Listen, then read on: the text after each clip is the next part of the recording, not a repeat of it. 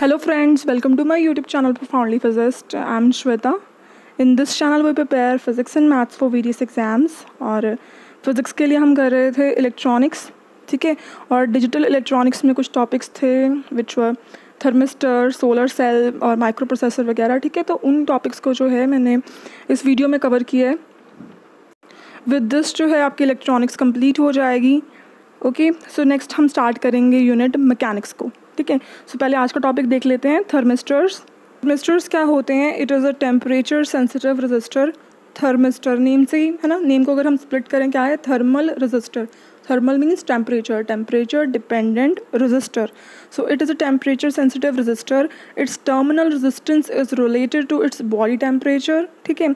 अगर सेकंड यहाँ पे भी जो मेन पॉइंट है, it is not a junction diode, तो इसमें कोई पीएन जंक्शन वगैरह नहीं फॉर्म होगा, ये कोई जंक्शन डायोड नहीं है। उसके बाद है it is constructed of germanium, silicon और a mixture of oxides of cobalt, निकल और मैंगनीज, ठीक है।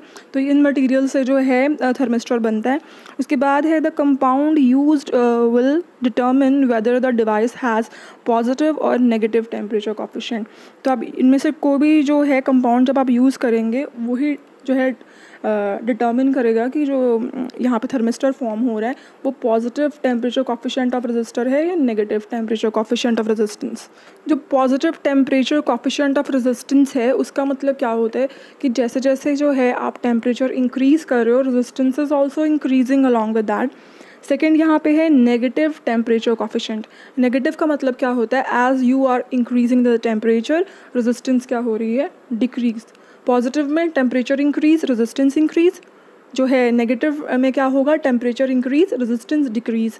और थर्मिस्टर जो है वो दोनों टाइप के पॉसिबल हैं, पॉजिटिव टेम्परेचर कोफिशिएंट वाले भी and negative temperature coefficient of resistance वाले भी।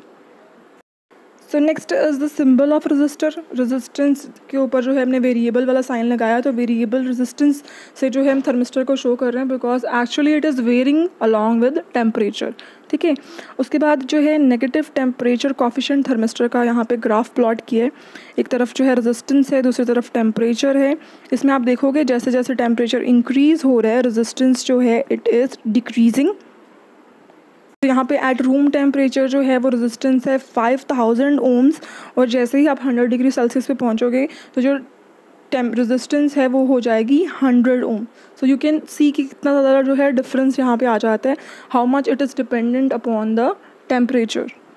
So next thing which you need to remember is कि जो थर्मिस्टर होते हैं वो होते हैं टू टर्मिनल डिवाइस। आपने देखा यहाँ पे सब थर्मिस्टर के जो हैं यहाँ पे देखो टू टर्मिनल्स बने हुए हैं। इस डायग्राम के टू बेनिफिट्स हैं। फर्स्ट तो you will get to know कि थर्मिस्टर दिखते कैसे हैं। सेकंड है यहाँ पे वेरियस टाइप ऑफ थर्मिस्टर भी है, ठीक है। फर्स्ट जैसे बीड है, सेकंड ग्लास प्रॉब्स है, थर्ड है iso curve interchangeable प्रॉब्स and beads, fourth है डिस्क, फिफ्थ है वॉशर्स, सिक्स्थ है रोड्स, सेवन है स्पेशली माउंटेड बीड्स, 8 है vacuum and gas filled probes, 9th है स्पेशल प्रोब असेंबलीज।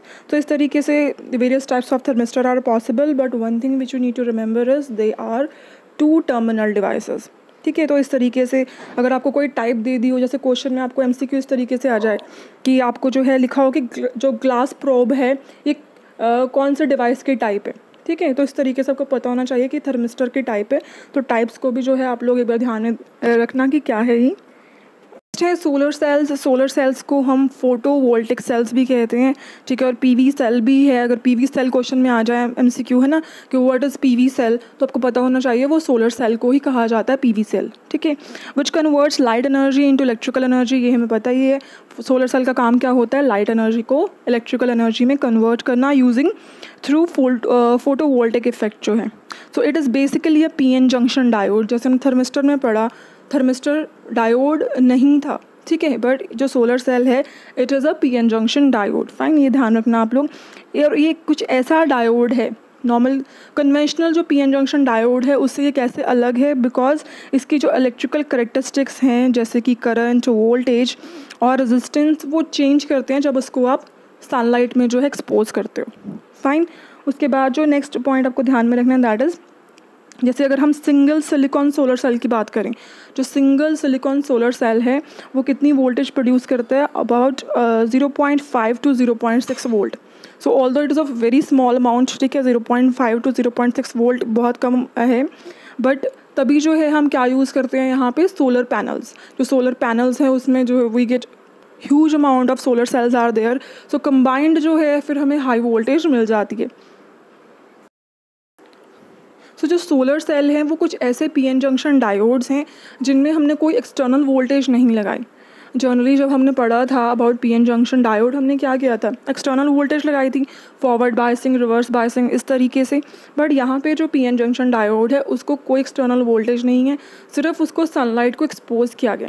सनलाइट जो है we know it is a very high intensity, ठीक है, जो वहाँ पे जो फोटोन्स आ रहे हैं they will be absorbed by the N type and P type जो वहाँ पे सेमीकंडक्टर्स हैं, ठीक है, वो उनको अब्जॉर्ब करेंगे एंड वहाँ पे जो है करंट प्रोड्यूस होगा और जो करंट जो है that will be measured. So this is the only thing over here. यहाँ पे कोई एक्सटर्नल वोल्टेज नहीं है, कुछ नहीं है, सिर्फ पीएन जंक्शन को हमने सनलाइट को जो है एक्सपोज करना है और करंट जो है वो फाइंड आउट करना है कि कितना करंट फ्लो कर रहा है। सो वर्किंग देख लो क्या है इसकी, when light reaches the PN junction the light photons enter in the junction, ठीक है, फोटोन्स क्या है, पैकेट ऑफ एनर्जी। उसके बाद यहाँ पे क्या है, supplies sufficient energy to junction to create number of electron hole pairs. अब यहाँ पे जो एन टाइप है, ठीक है, वहाँ पे जो है फ्री इलेक्ट्रॉन्स क्रिएट होंगे, जो पी टाइप सेमीकंडक्टर है पीएन जंक्शन का वहाँ पे जो है होल्स क्रिएट होंगे, एंड ये जो इलेक्ट्रॉन्स हैं एंड होल्स हैं they will move toward the depletion region, और वहाँ पे एक तरीके से जो है वोल्टेज क्रिएट हो जाएगी, बैरियर क्रिएट हो जाएगा विच विल फर्दर एग्जिबिट करेगा कि और ज़्यादा जो है मूव ना कर पाएँ, क्रॉस ना कर पाएँ बैरियर्स। यहाँ पे जो वोल्टेज बैरियर सेट होता है उसको हम फोटो वोल्टेज कहते हैं, ठीक है। जैसे हमने जब हम कन्वेंशनल पीएन जंक्शन के बारे में पढ़ते हैं हम कहते हैं ना पोटेंशियल बैरियर, ठीक है, तो सिमिलरली यहाँ पे उसको फोटो वोल्टेज पोटेंशियल बैरियर कहा जाता है। तो जो एन टाइप सेमीकंडक्टर है वहाँ पे जो इलेक्ट्रॉन्स इकट्ठा हुए हैं और पी टाइप जो सेमीकंडक्टर है वहाँ पे जो होल्स इकट्ठा हुए हैं, व्हाट दे विल डू कि फर्दर जो है कॉम्बिनेशन ना हो और वो मूव ना करें। सो जो यहाँ पे जो रिवर्स बायस है, जो माइनॉरिटी चार्ज कैरियर्स हैं बेसिकली, उनके कारण जो है करंट फ्लो करता है, that's why it's a very small amount, तभी हमें सिर्फ 0.5 to 0.6 वोल्टेज ही मिल पाती है।